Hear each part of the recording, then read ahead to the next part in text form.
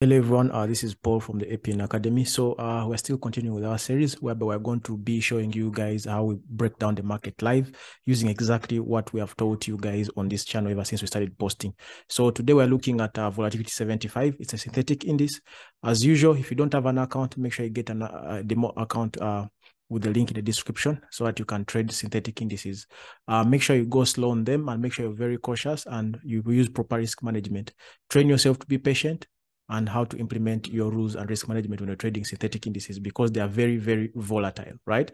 So now we're going to start from monthly. I will just keep reminding you guys, whenever you're doing top-down analysis, as long as you're following this channel, you have to start from the monthly time frame to give us the direction, right?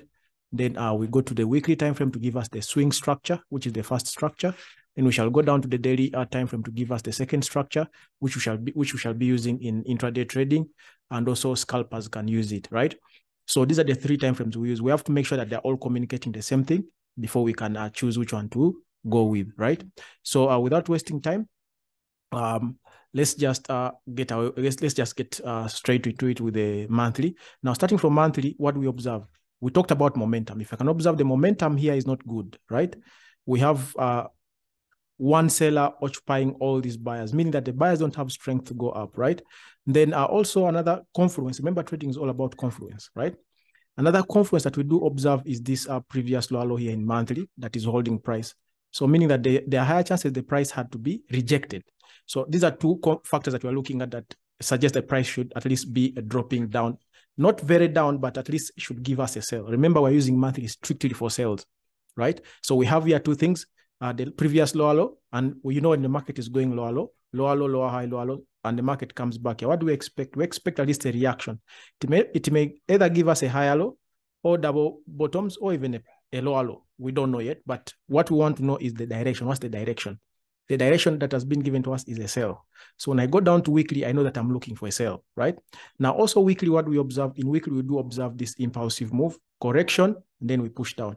Now let's check where we're supposed to correct from. Of course, whenever you go to the next lower time frame, make sure you are adjusting your levels. So if you can adjust this one, you can see it aligns perfectly with the one of weekly.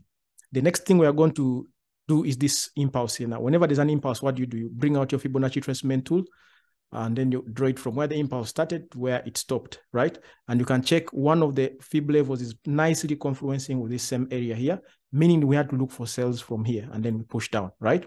But remember, we are looking for the current price. Don't worry, someone may be saying, but this one already happened. Yeah, I know most of you missed the sell from here. So what next?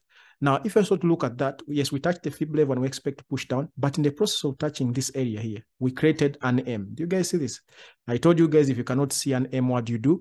Make sure you go to the line chart. So I'll go to line chart and you can see this neckline here. So having seen that neckline, what next? We want to see where the neckline is. So the neckline of this neckline of this M here is exactly in this area here, right? So I'll just mark it like this.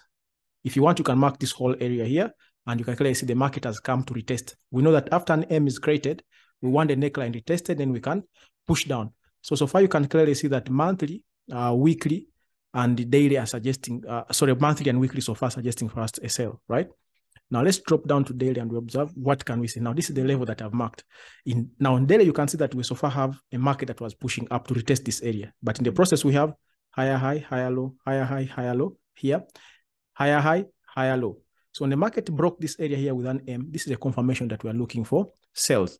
So further also, in case you're using the daily time frame, we know that this whole area here is a resistance to us here, or even if you want, you can mark from here. But now having touched this area here, we know that this is a weekly level and this is a daily level. I can just change the color to red to differentiate it from the other one.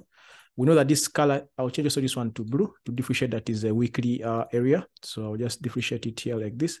The blue one is weekly, the red one is, but we can clearly see that we have touched the red one when we're pushing down. And what do we say? Weekly, we use H4. Daily, we use H1. So when you want to look for entries, this is your entry for the swinger who is looking for more pips. And if you're looking for intraday, this is your entry here for the intraday guys and the scalpers who are looking to be in the market for a short time. But where do we look for entries from and change of trend?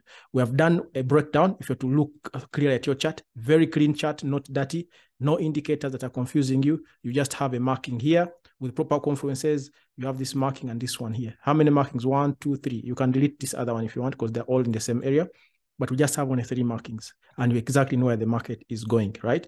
So someone may be saying, where do I expect the market to go? You can use the previous higher highs and higher lows as your targets, but in bigger time frames, not in small time frames. Now, where do you check the change of trend from? You go to H4. Look at H4. The market was creating higher high, higher low, higher high, higher low. Then it started creating a pattern while approaching this area here. Now, someone may be saying, I don't see the pattern. The pattern is simply just a trend line here. You can see this. And then, and then also we have this downward trend line here to create a pattern like this. So you can see this was a nice approach. And you know that it's not, do not cram, but you know that when the market is approaching a resistance with a rising wedge, you know that the higher chances you could expect a push down. That was one side. Then you can go further and refine it, maybe in your H1 to check this is a triple top. We have also a market breaking down of the neckline here and retesting it, false breakout, retesting it. I taught you guys how to take entries with false breakout. This was your entry here. Then also when you come to H1, another opportunity was here, whereby someone could have refined here on this retest here. We could have taken an entry here.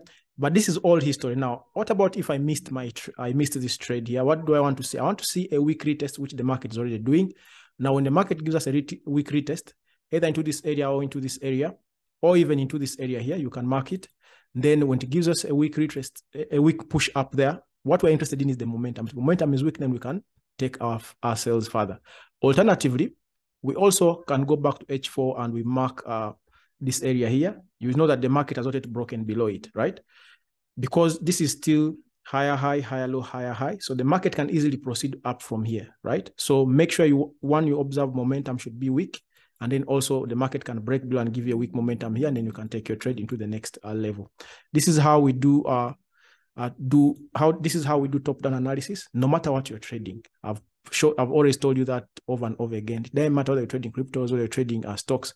This is how you should break down the market so that you have a wider range of view in order to make a decision, right? So if you've not subscribed, we're going to be doing such breakdowns every day so that you really learn how we implement all the topics that we have been posting for you on our channel here. We're not just posting for the purpose of posting. Maybe we don't use them. We use exactly the same things. So we'd like you guys to get used to them and trading becomes easier for you. Maybe it would help you to shorten your journey to consistency. That is it for today. I hope it makes sense and you guys can utilize it.